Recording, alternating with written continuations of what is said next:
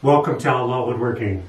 Today we're going back to the shop property, and we're going to try out this Stabilla Lar350. Now this is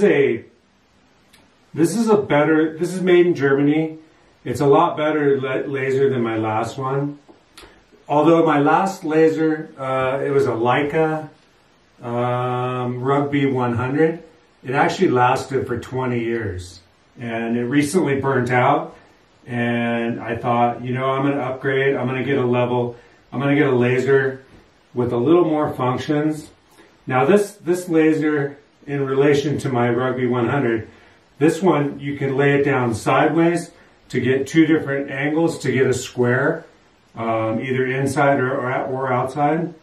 You can also use this for grade.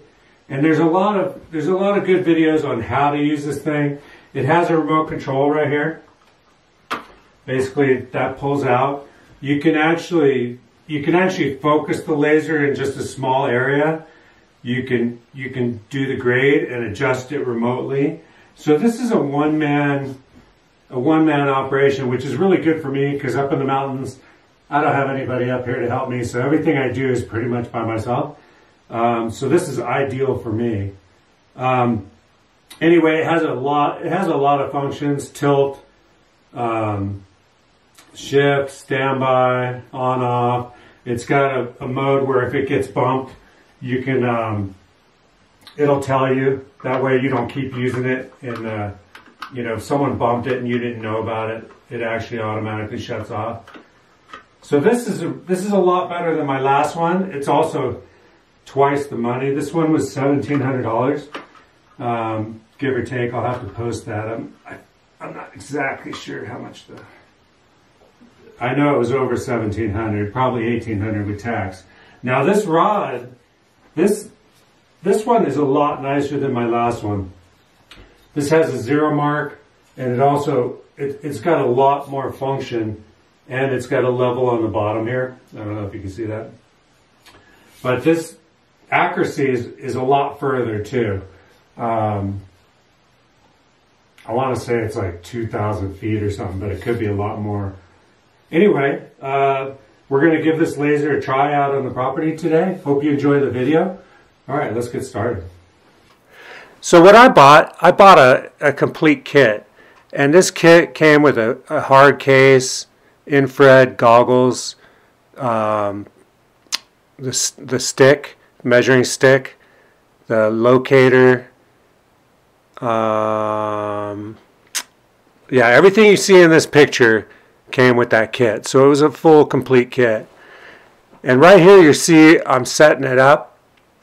Now this is the second location that I set it up. Originally I set it up on top of the pad, but I didn't, because today I'm working on grading this footing, and there's some big rocks in this footing.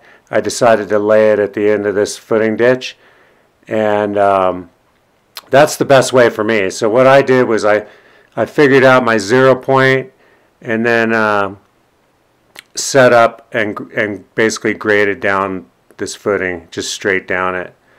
And then, so about the laser, now this is a red laser. They make green ones now too. This one worked really well. The distance was really good. The shop pad that I'm working on is 60 by 34. The shop, that's the size of the shop. And I had no problems all around this area. Supposedly it'll go a long way. I forget the actual length that it'll go, but it's in the thousands of feet for this particular laser. Now,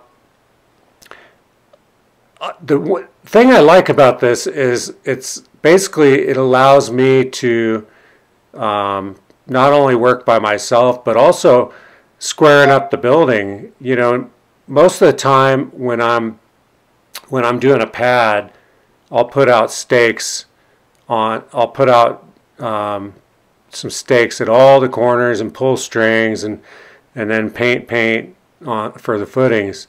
But in this case, I'm actually, you know, I pulled a string and basically figured out this back footing, and now, you know, when I get this footing kind of close, I'll be able to go to the end of it, lay the laser down, and figure out the square of the next angle without pulling any strings at all, and it'll get it pretty close, especially for grading or digging footings. And that's a really nice feature. It saves a lot of time, and I'll let you know how that turns out. That's the first time I'm trying that. And let's see what else about this laser. I'm not doing any slopes with it today, but it does have the slope feature, which looks pretty easy to use. And let's see what else.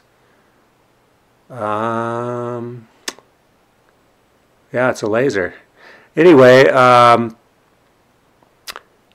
right here you can see this is the end of the footing down here. The greatest thing about a laser is being able to do stuff without, you know, in the old days we'd have to have a guy with a, you know, we'd use a transit, and a guy with a tape measure be holding it up in the air, but this is a lot better. Right there you can see I checked it. It must have been in pretty good shape, and I'm going to dig the rest of this footing down this row. I would have liked to get, they do make lasers that you can mount onto your backhoe or excavator, and they actually have a screen that you put in the cab where you can have the laser on, and you can just go right down the ditch, so you don't have to jump out and and check yourself. But those type of units are pretty expensive, so I wasn't able to really do that. And I think if I would have put a system like that in, I'd probably want a closed cab to protect that kind of stuff. So right here you can see I go back down, do some more checking there. Now if I would have had the laser before I started this ditch, I wouldn't have to be straddling it to get it cleaned up. But I kind of jumped the gun and started on it. There was a few big rocks in this location that I needed to get out prior to digging the footing, so now clean up I have to straddle it, but it's alright, it works pretty good. So right here you can see what I'm going to do is lay this laser down straight down the line in this ditch, and it'll give me a square. Now the first time I did this, it didn't seem to turn on right, and I think I didn't do it right, but the second time I turned it on, it worked perfect. And this is where this kind of laser is quite interesting to use. So if you can see right here, I got my white paint out, and basically what I'm going to do is I'm going to find this angle of this back corner of this garage, and it's super simple. You just lay it down, make sure that your red dot is straight down the line of your previous footing, and then it'll give you a square laser in the opposite direction, perfectly square. And that feature is pretty nice because you know, you don't have to set out all those bats, and right here you can see I'm double checking this red dot, and it's a little hard to see actually. The dot coming out the top doesn't pick up on your receiver, so I would have liked that. That would have been nice if that did that, but it did work really well. And yeah, that's the first use.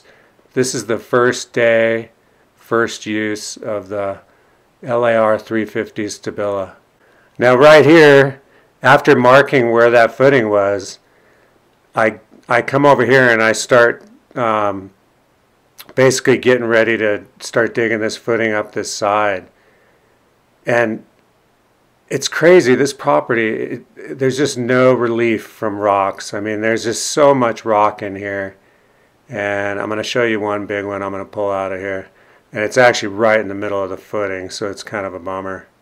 But yeah, I was able to pull it out. Moving the dirt, you know, digging it, it's not, you know, it's a little struggle because of the rocks, but basically moving these giant piles is kind of a task in itself. I'm basically moving it, 30 feet at a time, or whatever the length from scooping it to turning it around and putting it in the other spot. What I really need out here is a dozer, but I don't have one, so I got to use what I got. But it was a beautiful day and really nice to be back on the property working. Now right here is where this big rock is. Now you can see kind of part of the top of it right there. And of course it's right close to my footing, so I got to get it out of there. The nice thing is all these big rocks you can use for landscaping.